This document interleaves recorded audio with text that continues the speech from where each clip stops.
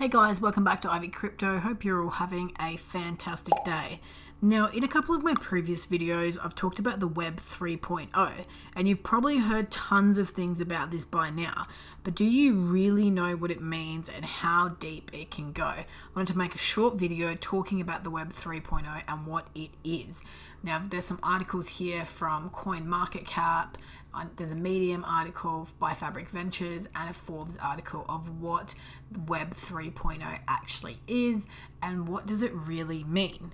So from my understanding, the Web 3.0 aims to be the next generation of the internet based to an open network of interconnected decentralized applications. It is censorship resistant and there is no silos or boundaries like the internet has right now.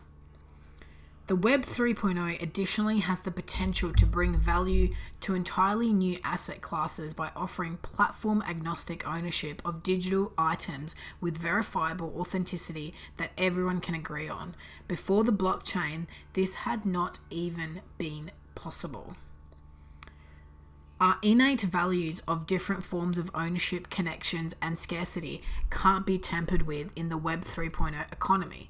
That is because value is baked in to the previously intangible assets themselves at the technical level on the blockchain. Let's compare to fully understand the implications of this. For example, option A, set up Medium, try to make a website and get paid through Google AdSense. Pros, easy. Cons, Medium takes 50% cut, Google takes 32% cut, services are centralized across one platform, lack of ownership, and limited. Option B, create NFT, which gives access to special pages on my blog, grant users roles in a secret Discord while getting them in a room in the metaverse, plus automatically distribute a percentage of NFT sales back to the holders. I think we all know which one we would choose. I hope this clears up some of the confusion regarding what Web3 actually is. I think of it like a series of open decentralized building blocks for people to create entirely new types of dApps on Ethereum. I hope you guys understood and enjoyed this video, and if you have any more questions about the Web3, please feel free to ask me.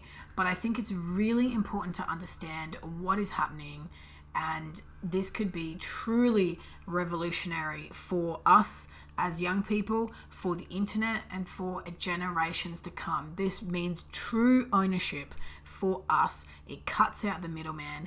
And just remember that when we are toying with this idea, when we are creating the things that we need to get to this Web3 economy, this Web3 world, there will be people that don't want this to happen. There will be FUD because it cuts out so many middlemen. I mean, we're talking banks, we're talking websites, we're talking big corporates, we're talking millions and billions of dollars that will be given back to the people. And remember, there will always be FUD and there will always be naysayers and there will always be people talking about the cons because the pros are not good for them. They are not good for these corporates. They don't want the people to have power. So please be aware of what is going on. Be vigilant. Take part in this because it is going to be revolutionary and I can't wait to join you guys on the ride. Don't forget to like this video, guys. Subscribe to the channel for plenty more general crypto content. Plenty more videos to learn about the Web 3.0, about NFTs and about what is coming, as well as some crypto projects that I think are up and coming. And always, don't forget to watch this space.